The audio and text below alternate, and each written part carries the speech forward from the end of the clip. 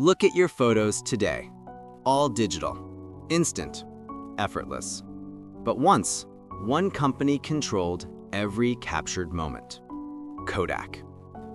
It begins in 1888. George Eastman makes photography simple.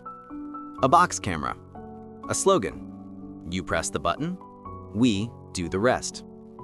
Photography explodes. Families, vacations, birthdays, all shot on Kodak.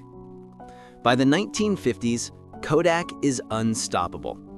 70 to 90% of global film sales. A true monopoly for decades. Then comes the peak, 1996 to 1999. Record revenue, towering headquarters, film still ruling the world. But the storm is here. Digital cameras rise fast.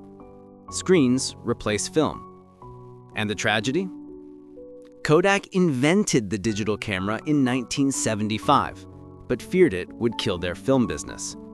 So, they ignored it. The decline hits hard, 2000 to 2010. Film sales collapse, stores empty, the empire crumbles. In 2012, Kodak files for bankruptcy.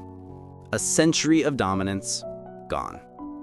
Today, Kodak survives as a smaller tech company. Still alive, but no longer the name that defined photography. If you ignore the future will ignore you. Subscribe for more stories of rise and fall.